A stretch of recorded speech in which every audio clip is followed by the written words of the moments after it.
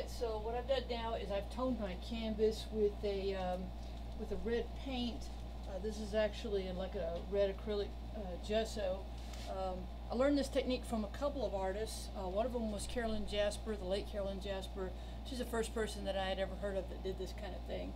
I've always loved the red background, especially when I've got a lot of green that I'm going to be painting in my landscape. The other artist that does this is Michael Story. He's really great. You can learn a lot taking classes from him.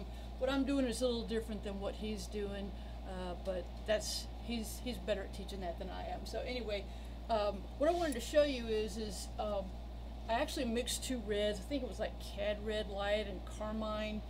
Mixed these two together, and as an experiment the last time, because I hate to keep throwing these little sponge brushes away, and what I did is I just put it all in a big jar and I sealed the lid really tight, and I was just curious to see what was going to happen, and didn't get any mold, didn't get the brush stiffening up, I guess because there's just not any more air that can get in this. So anyway, I was able to use this same brush, and so I stuck it back in here. We'll try it again next time. Alright, so here is the drawing that I did. I just wanted to get a shell outline, and I'm so happy that the building is still standing. It's in Chesterfield County, South Carolina. And what I did is to help visualize where everything is and get the proper angles without having to do all of the vanishing points and horizon line stuff. What I did is I gridded it. I drew the exact line splitting the photograph up as I did on the canvas, and again this enlarges exactly to this size, so I'm able to do that. So what I've done is I just did a pencil sketch outlining the building. I'm not going to put any other details in. I like doing that as I paint. I try to keep things simple as I start and then build the details later. So it's going to look like a first grader did it in the early stages, and then it'll start pulling together and getting a little tighter and a little more detailed. So anyway, this is how I get started, and now I think it's time to start mixing up some paint and get to painting. Alright, I'm almost ready to go. Here's my palette. My normal palette consists of normally like cobalt blue, ultramarine blue. Today I've got cobalt blue, sap green, cad yellow light, yellow ochre, cad red light, alizarin crimson, and then my kind of fun extra colors would be burnt sienna and a color called asphaltum. I use the Gamblin brand. You can't really tell by this, but yeah, that really is a Gamblin paint tube. And then of course, gotta have white to do some mixing. So let's go ahead and get started. Alright, so one of the best techniques that I ever learned in painting trees was to actually start with using purple to get in your dark and your medium values in. I know it sounds strange, but trust me, it works. I think I learned that from Carl Blair, I don't know, about 10 or 15 years ago. So what I'm going to do is just kind of go in behind my building. I've done my sketch. I'm going to lay in this purple in all of these dark areas.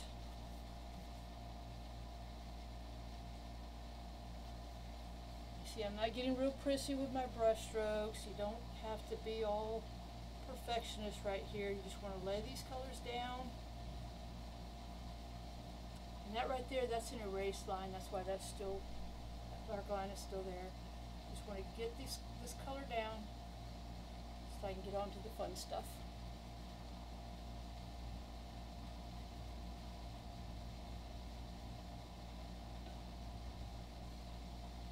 Basically what I'm doing is just negative space painting behind this building.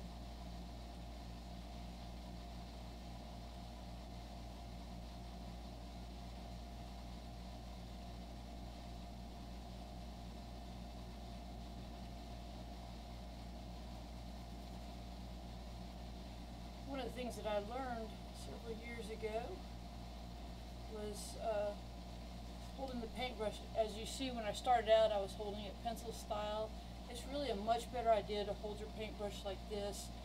It allows you to make more consistent brush strokes. They're more painterly when you hold the brush like this. I find myself being more deliberate when I make my brush strokes, holding my paintbrush out here, because at this stage all I'm doing is getting my canvas covered, getting some basic colors and values in, and then we'll start pulling in details and whatnot. So I'm going to go ahead and finish laying in all of these darks in here, and then we'll come back after I've got this filled in, but you get the general idea. Don't want to put you to sleep here.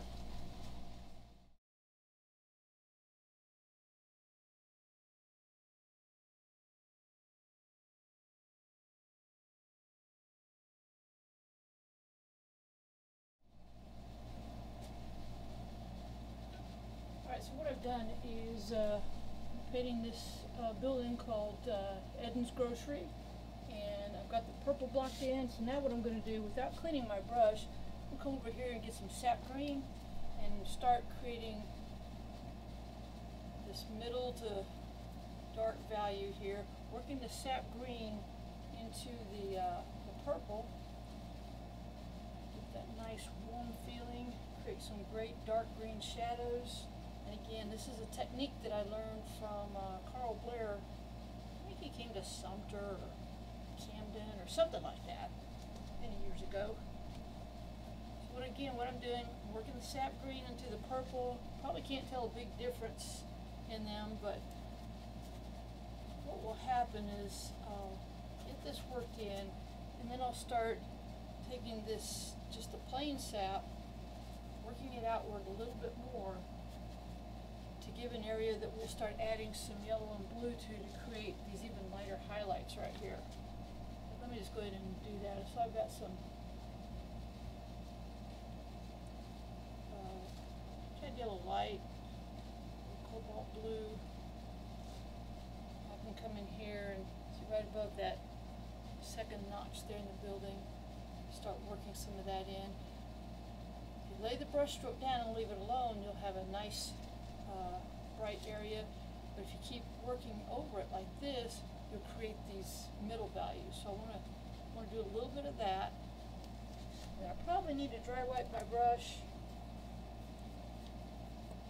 A little bit of that purple out of my bristles, and then I'm going to come back over here, take some cad yellow light, a little cobalt blue. Now I come back in here and start enhancing that color a little bit more. Do a little crisscross stroke with my brush. See, it's starting to get a little bit lighter as we go outward, and we're not, touching that purple color. And again, lay the brush stroke down, leave it alone. Right in here, this is where I had put the sap green into the purple, so it's going to still pick up some of that dark green in there. You gotta stop and dry wipe the brush. What thing I'll do is go ahead and set this back over here. Again, mixing a little bit of blue and yellow.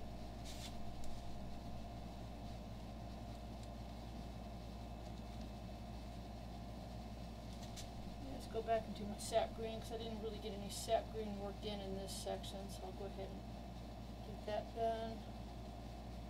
Again, trying to hold my paintbrush towards the edge. I'm trying to make more painterly brush strokes.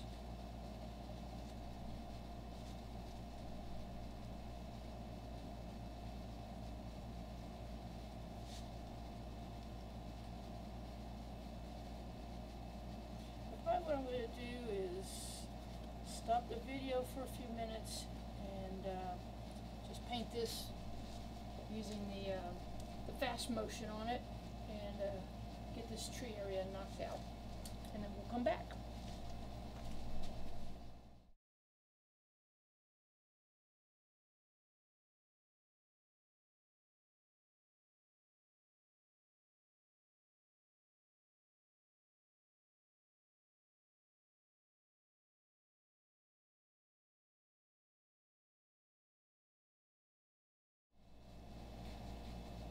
got most of the trees kind of blocked in. There's still some more highlighting and stuff I need to do, but I wanted to get a little bit of the sky in my picture. So we're going to do a little paint mixing now.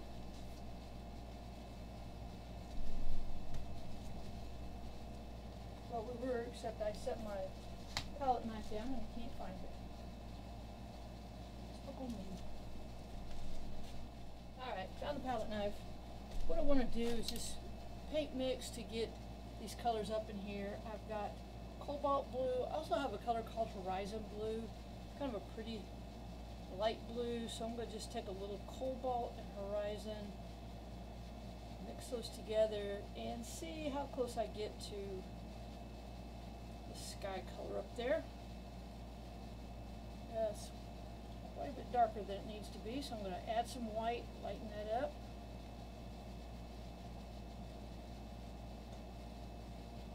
Generally what you want to do as you're mixing the paint is every time you add a color and you've mixed it, you need to stop, hold your palette knife up to the photo to see if you are getting, close to it. This is a little warmer than what's up there. It almost feels like it needs a little bit of red. So I'm going to add a tiny, tiny dot of alizarin crimson into that. As Joyce Hall would say, there's never enough red in a painting.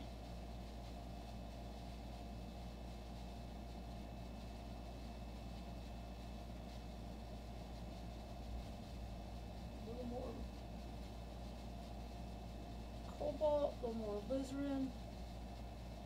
Almost has like a lavender feel to it as I'm mixing this paint here.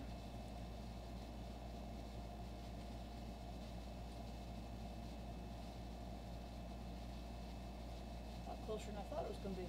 So I'm going to add some more blue. I can already tell that it's not light enough, so add some more cobalt, a little more white. Just paint all in one spot, and let's try mixing that again.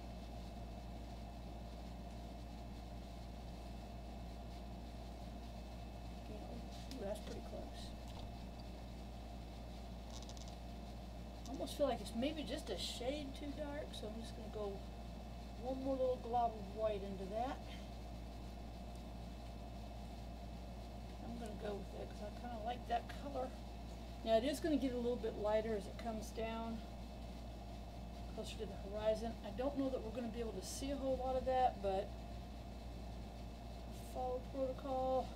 I'm going to go ahead and mix a slightly lighter version of this for the lower areas.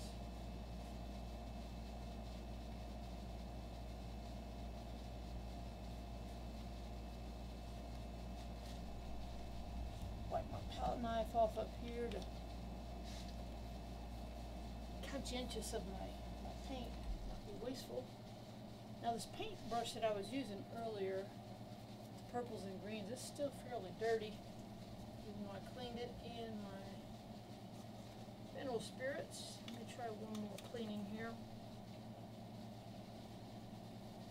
Dry wipe it really nicely. Now one of the things that I talk about a lot is paintbrush care. When you're cleaning your brush, don't like twist it around in the paper towel.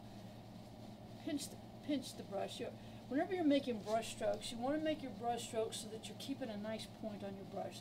Same when you're cleaning your brush, same when you're lifting paint off of your palette. You just want to do a motion that keeps your paintbrush in a point. It keeps your brushes lasting a long time. This brush here, this is a Creative Mark from Jerry's Artorama. It's a bristle brush, a round bristle brush. Probably my favorite set of brushes. What I'm going to do now is come up here, start in the darkest part of the sky, which is the upper area, and then get lighter as it goes down. Now as I'm laying this paint down, I have to be mindful of all of that green right there. So that means I probably already got some green in my brush, and now I'm going to dry wipe my brush, dip back into my paint.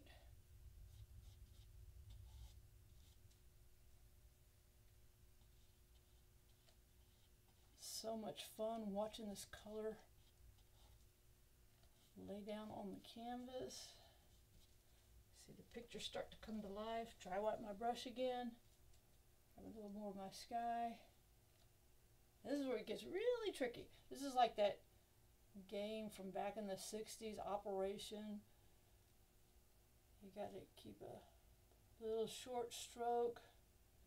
Don't want to hit the edges, because if you do, just like in Operation, where the little thing would light up and you would lose.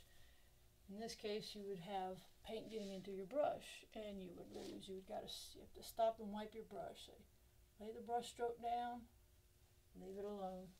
Dry wipe the brush, get some more paint.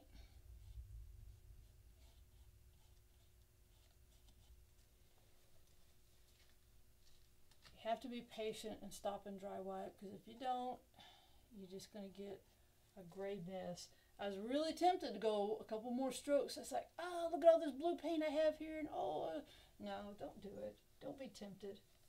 Wipe the brush. Lay it down. Leave it alone. Again, holding my brush like this so that I make deliberate strokes.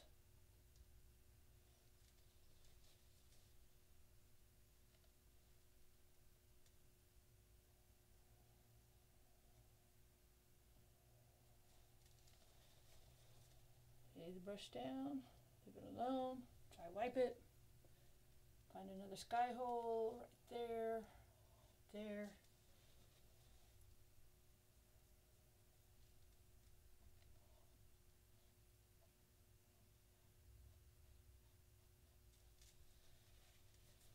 Dry wipe. Again, this is where it gets the tricky part. You have to lay the brush stroke down and leave it alone. Yeah, you saw me try to cheat there. Not gonna do it.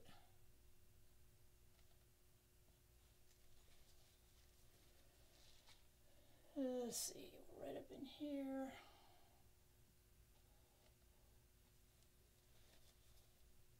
Dry wipe, grab some more paint. And I do realize that there's a lot of little blue areas here. We can always come back to that.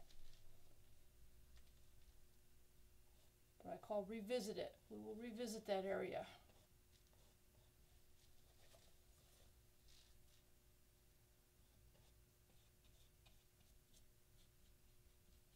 If you notice, well, maybe you didn't notice, I don't know.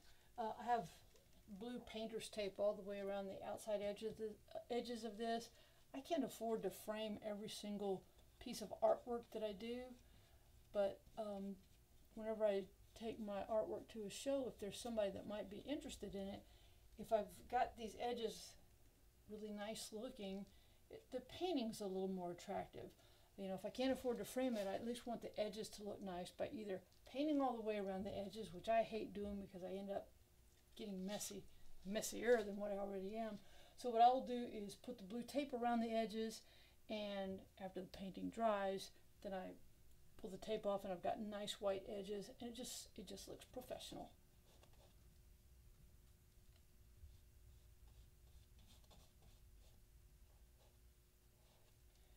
Okay, I'm going to dry wipe my brush. Now as I'm starting to get in here, let's go to that lighter value.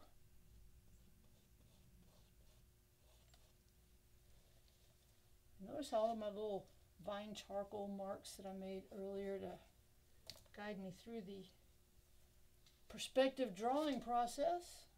It's easy to just paint right over them.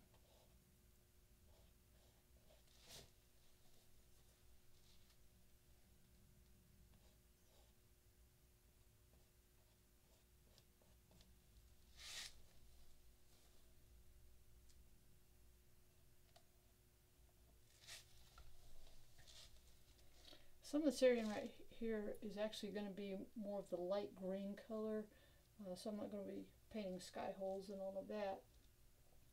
But what I've done is by cutting into all of these shapes, I'm like, oh, look at that. I've started to create the shape of this tree right over here. And all I was doing was focusing on deliberate brush strokes as I was painting my sky, and I like what I'm seeing so far. I'm starting to get there. I think right in here I do need a little bit more blue in there, so let me go back to, I'd already dry wiped my brush, so I'm going to go ahead and put some of that darker blue in through here. You see, I laid right over that green paint and no problem. But if I kept painting over it, well, let me just show you. If I lay that brush stroke down and then I keep going over it, you can see what happens. That area, I didn't even get any green in it from my shadow area earlier.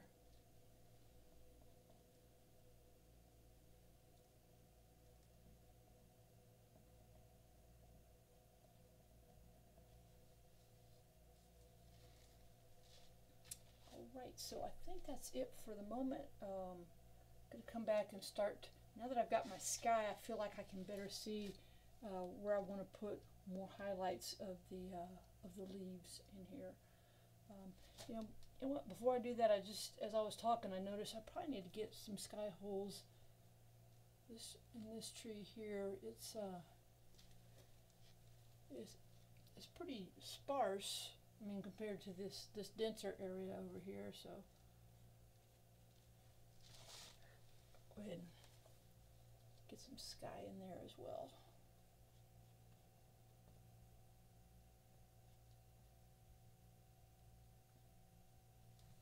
Okay. All right, I'm through playing. We'll stop for now, and I'll come back. Alright, I'm about to finish up for today and put my stuff away. One last thing that I'll do is just take a soft fan brush and basically just run the brush along very lightly along the painting brush strokes and do what we call knocking down the paint a little. I think I learned that term from Paul McCormick. Just want to get rid of those lines that you don't want to see later on. I really don't want to have to sand this painting because I've got too many brush strokes. I do like some texture in my trees, but I don't want this much texture, so I'm just going to do a quick few strokes over each little area here, and I don't want to overdo it, but I do want to knock down the brush strokes.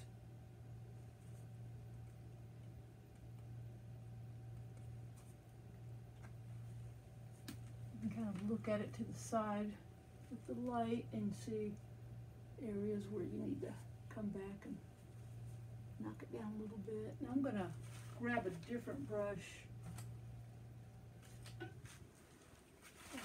for my sky, just because it's a much lighter paint. And I did stop and dry wipe my brush, so what I want to do now, grab some clean paper towel or tissue, just come in here and mop it. And whenever this brush goes into that green area, gotta stop and wipe it, or else I'll get a muddy mess. Stopping and wiping.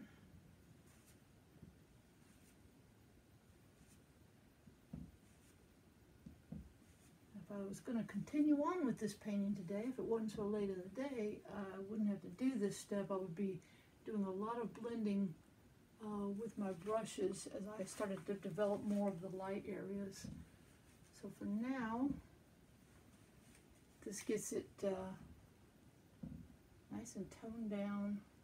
I'll be ready to paint again tomorrow. So until next time, keep painting.